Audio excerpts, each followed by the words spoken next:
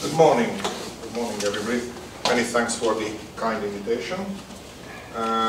Sorry that the Brussels bureaucrat has to the Brussels weather, because 14 Celsius with some rain could be any time in Brussels. It could be January in Brussels or August in Brussels, but apparently also could be June in Kőszeg.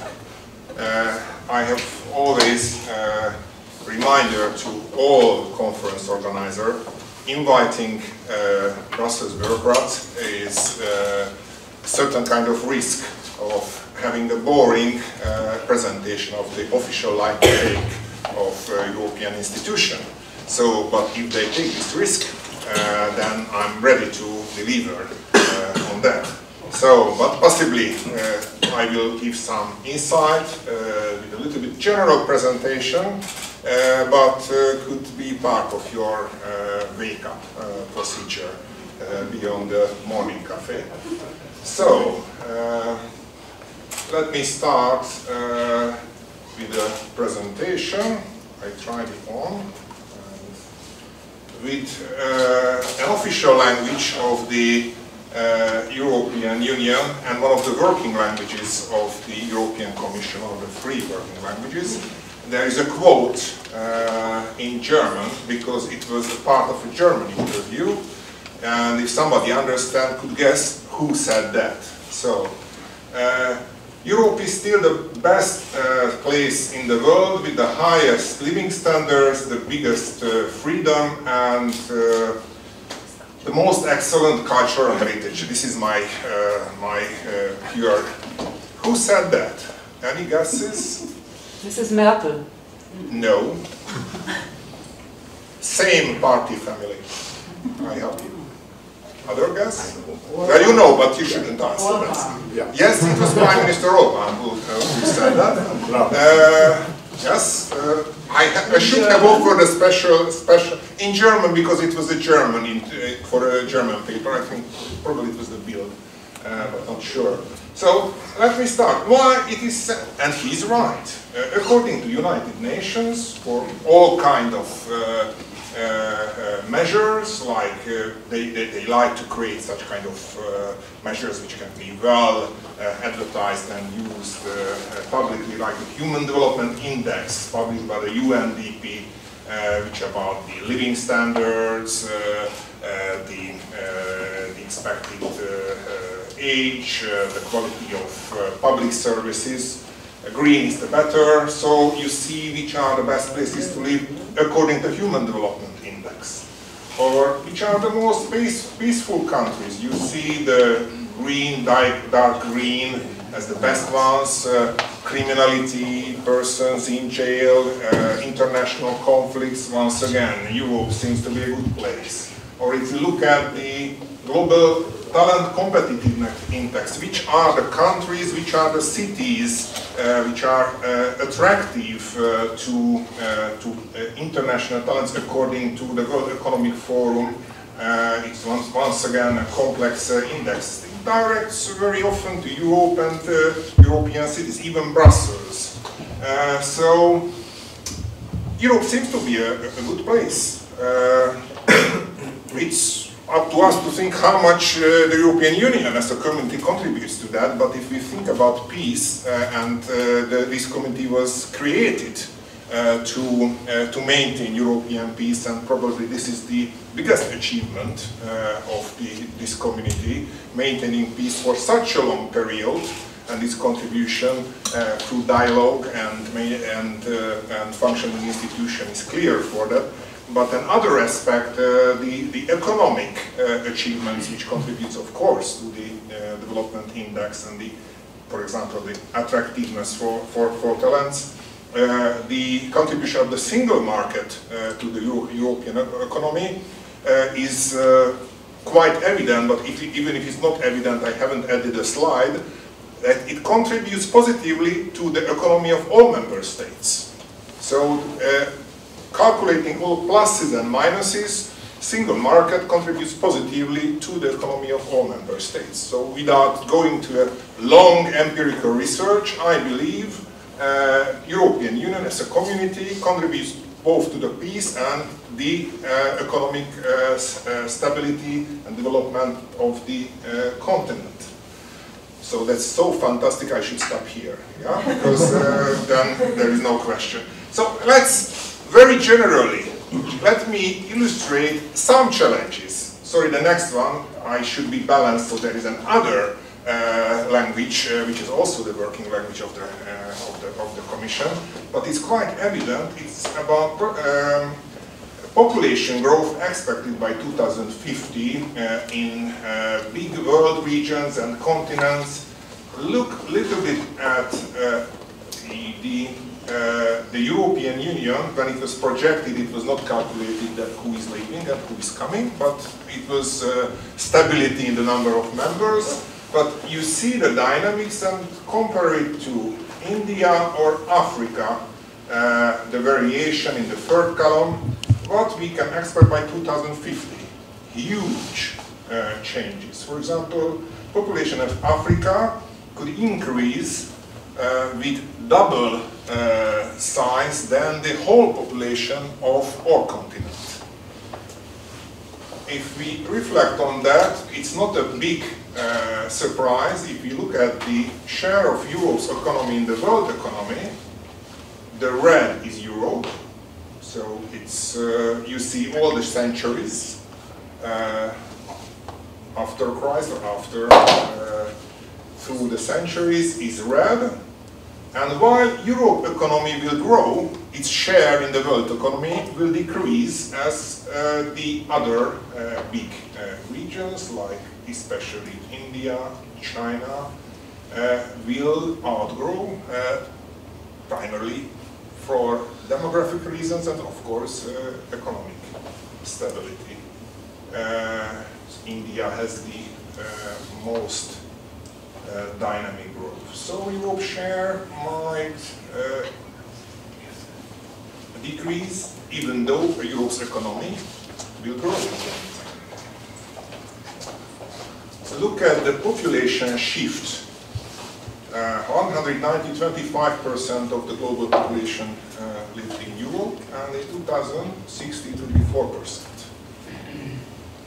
So changing demographics, Europe's economic power will wane in relative terms. And look at EU and member states' economy in the world. That's shows that while in 2010 there were several European countries in the largest economies in the world, in 2050 only Germany probably will be in the top 10. But the EU, the community, even if only 27 will be in the top 5, 2050. So it seems evident that Europe, with relatively small countries, because even Germany will be a small country in this comparison, will keep its economic influence and potentially its political influence if it cooperates, if it maintains the integration, and it seems so evident. But of course there are the challenges. I don't go in much in detail, I just mentioned some. You have seen the demographic challenge. It's a huge challenge for many countries and Europe as a whole. There is another challenge. Globalization is a big challenge. It delivered a lot of advantages for Europe, also economic growth for Europe, many regions of Europe, but left behind some parts of the society which we haven't paid enough attention. Not all members of the society or all parts of the society, look at the previous industrial workers groups, have benefited from the globalization. So some groups of the society were left behind. Another challenge which has been indicated, return of populist and nationalist rhetoric, not to mention eroding confidence in the European project. So I was too fast in the European project. What was behind? Not to mention the Brexit vote. I think all of those, what I have mentioned, especially forgotten parts of the society or Euroscepticism have contributed the vote on Brexit. Have we forgotten something? Have we forgotten the evidence which I have just presented before? I think yes. That's why I told we had a nice presentation of a book about what was written on Brexit, and I said I don't want to speak about too much about Brexit. So there is one positive side effect of this, for me, negative decision. The positive side effect is alarm clock, because I believe we had a little bit of collective memory loss. Which contributed to the increase in Euroscepticism. We have forgotten some evidences, which I have started with, that what is the result, what are the benefits, what are the achievements of the European integration. So apparently, the Brexit itself, as a wake-up call, has delivered already results at the level of society. Because since that decision, it's become clear what we can lose possibly leaving the EU. Since then, the support for the EU membership has started to grow nearly in every member state. There was no problem in Hungary, it was always over 70%, but also in other countries where it was not evident. But look at the programs of the former or still Eurosceptic or considered Eurosceptic parties. I don't call them one by one. Think about bigger member states of France, whose program previously was leaving the EU, leaving Europe, has changed completely to a Euro realist. Look at other member states where Eurosceptic parties said, "Oh, we should leave the Eurozone." No, no, no, no. We just review the role. So many, even Eurosceptic parties, changed their program because apparently the Brexit had a wake-up call and clearly has illustrated what we might lose. Because we try to consider as given European peace, European economic growth, single market. If somebody followed Brexit, in some of the Brexiteers' narrative is, oh, well, of course we remain in the single market, that's no problem, economically we'll be there. They use this, some of them use this. It's not like that. It's not like that. It's not evidence. So there are some positive side effects. Also, there were some positive side effects for the European integration and cooperation itself. If somebody looks at the Bratislava or Rome Declaration, which goes much beyond some political commitments from the 27 member states, that for them Europe is the framework to face with these and other challenges, and gives concrete answers, I think without Brexit we wouldn't have such commitment. And what are the big issues which we discuss after reading those commitments? So I think one is we have to have answers to those challenges, or at least actively search for those answers. How can we make Europe more democratic or bring it closer to citizens? Because it was too distant apparently. If this evidence is forgotten, it's too distant. How can we bring it closer? How can we address the challenges for those parts of the society who were not, who hasn't benefited from globalization? Look at the social pillar with its many initiatives. It was the intention, and we agreed on that. 27 agreed on that. Nobody believed a year ago that there will be agreement on the social pillar, but there is an agreement on the social pillar which tries to address those challenges. How can we bring closer Europe by making it more democratic? How can we reflect on possible changes to the European elections, and so on and so on. And we have started a quite open and exciting debate on the future of Europe. which is a wider debate when compared to previous such debates. Probably today even could be part of the debate. I don't want to present here the 5 scenarios President Juncker, President of the European Commission, prepared to facilitate and give a framework for the debate, because then it would take too much time. Let me highlight just some elements. His preferred scenario: more united, stronger, and more democratic Europe. You see some of the initiatives are there. I don't want to repeat them. Let me highlight 2 words: inclusivity and stronger. So, his intention and the Commission intention is to avoid any kind of initiative which would create first class, second class, and third class Europe. While multi-spread is a reality, inclusivity is the answer. So, the Commission intends to promote member states to be part of all key initiatives, because what is Europe for us? The community itself, the single market, Schengen, Euro.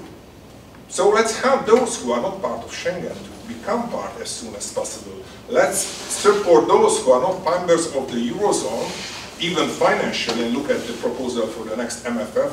There is considerable facility to support those who want to join the Eurozone. And what inclusivity means? We don't support any kind of exclusive institutional setting. So inclusive means even somebody goes ahead or some member state goes, it should remain open for others, because then there is no first and second class. If a member state now decides, no, I don't want to join yet Eurozone because I think my economic level of economic development should come closer to the European average, it is the member state's decision, even though gets support to join later, but it's not an exclusion for a club, because that would create second-class Europe. But if it's inclusive, might get the support. Things happen. There are still initiatives where a group of member states goes ahead, but it shouldn't be exclusive for those who are members. Should be open for others, and they should get support to join later. What stronger means? Europe is strong and Europe is weak. Europe is strong in economy, Europe is strong in trade, Europe is strong in competition rules. Look at big multinationals, they follow all kind of recommendation of the European Commission. They look at what kind of competition rules are coming, because it's clear that Europe has become a world power in trade policy, competition policy, and economy. It's not necessarily comparable with its political weight because of the powers the European institutions have in political terms, or foreign policy is not comparable with the economic power. Very politely. Very not comparable. Yeah, I'm a European bureaucrat, so you know that's what the strongest statement. Yeah, that's the strongest statement I might have today. Yeah. So there is another wake-up call. So I spoke about an alarm clock. There is another wake-up call, which I don't like at all. The initiative itself, because it questions, I think, somehow the international world order, the tariff initiatives of the US administration. Let's think about together, and this is a little bit my reflection also to the V4 countries. Let's think together, because there is a hesitation to delegate more power to the European institution. I think US administration recent initiatives or some of the narrative is a wake-up call for Europe that in some issues we might rely on ourselves only, on nobody else. So yes, we are powerful in trade. We are not so powerful probably in foreign policy or in defense. But we should reflect on a situation where we might feel alone.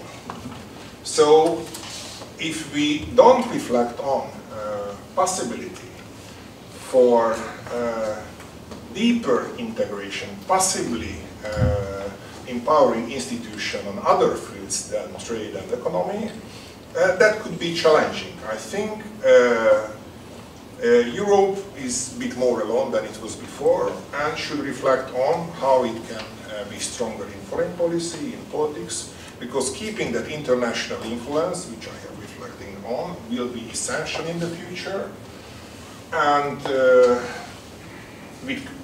possibly with quicker and more decisive measure, stronger single market, effective Eurozone, governance, global influence, defense union, some of those, for example, qualified majority decision in foreign policy, which is according to the treaty is possible. Just one example, one of the fields of reflection, just mentioned one of those. And I think it's also important, just to close with a V for Central European comment, that I think we have to reflect on that possible long-term integration and cohesion within the European community. I think even on some of the issues of today, probably more important than some good bilateral gestures with third countries, which I think should be an aspect for developing more foreign policy and reflecting on the European integration. Well, thank you.